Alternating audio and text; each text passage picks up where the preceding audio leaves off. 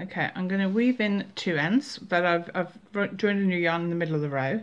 So to make sure I don't get a hole in the middle, I loop the yarns around each other. So they're basically, you can see that, they're kind of looped around each other like that. And then basically I'm going to weave them in, one going that way and the other one going that way. So I turn to this is garter stitch, so I choose the purl bumps and I try and make sure I stay on the same row.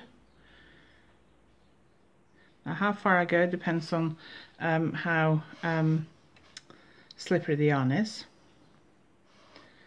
And then I just pull a little bit gently on both ends to make sure that I get rid of that hole, but then I pull the fabric as well to make sure that I don't pull too tight, so tighten it up too much. So now I'm going to go a few stitches back. So I'm going to go on the same row that I wove in the first time. Like that. Now I don't normally go all the way back, and usually I'll go a few stitches that way and then I'll usually go about halfway back. This yarn is a bit slippery, so I've gone a bit further back than I normally do. And then I will just give the fabric a stretch to make sure it's not too tight. And then, now I don't cut the yarn completely flush with the fabric because I do have to weave in the end. I do have to block this. So now I'm going to do the other one.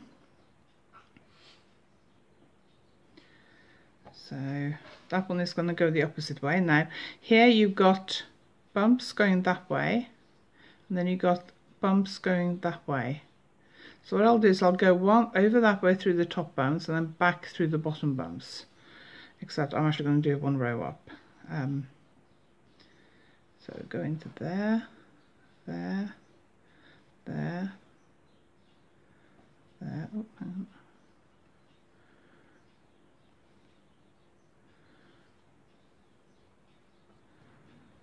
Pull that a little bit too tight, so I'll just pull the fabric to make sure that it's not too tight.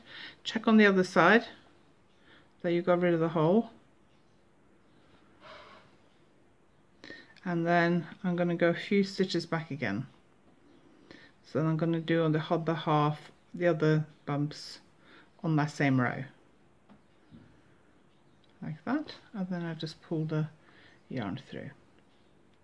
Now you don't want your ends to be, whether you weave them in, to be too bumpy. You don't really want the fabric to be too much thicker. You can feel it, but you don't want it to be too much thicker than the rest of the fabric, and you want them to be secure. But most importantly, you want to make sure that they're not seen from the right side of the fabric. Okay, and then because I'm going to block this, I don't cut it completely flush with the fabric. Some people don't cut them at all, and they'll cut them after blocking. I prefer to cut them before blocking, but when I block it, it will stretch and that will make those pull in a bit, and I don't want them to go too far back, so that's why I leave it a little bit longer. If I need to, I can trim them later. So that's how I weave in my ends when I joined yarn in the middle of a row.